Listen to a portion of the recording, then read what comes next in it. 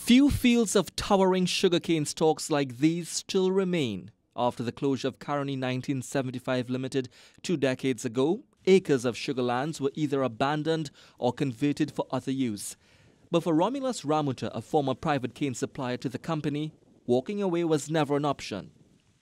My grandfather used to be in sugarcane. My father used to be in it, both grandparents. And I continued along that journey as a small boy. My life history was only cane. I didn't know anything else to do, and so happened this path opened up for me. Considered among the last sugarcane farmers, Ramoutar is now in a race against time to save the crop from eventual death. It's a low number of people. There are a couple of people who are still doing it. Some people just grow it for supplying other cane juice people. I do it, and I do the complete production. I grow cane and I harvest it, juice it, process it, everything. I live by cane.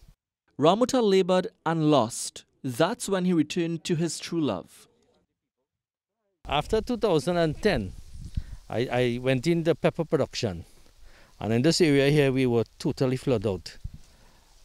That is when I think the election time. And I lost my crop, a bearing crop, totally.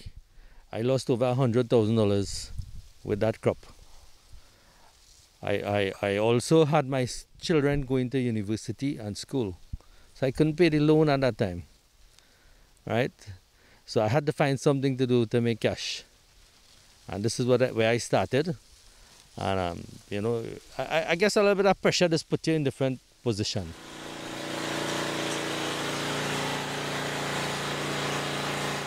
By combining his passion for sugarcane farming with agro-processing, Ramoutar found a winning formula. Probably I do about 4, 8, 3, 24, about 2,000 liters, no, 200 liters a week.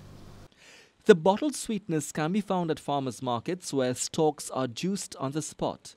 Ramoutar utilizes the sweetest of the over 100 varieties of sugarcane for his juice, and there's no wastage here. The sugarcane stalks, we do have mulch. Now, burnt cane, if you mulch that, you call that bagasse.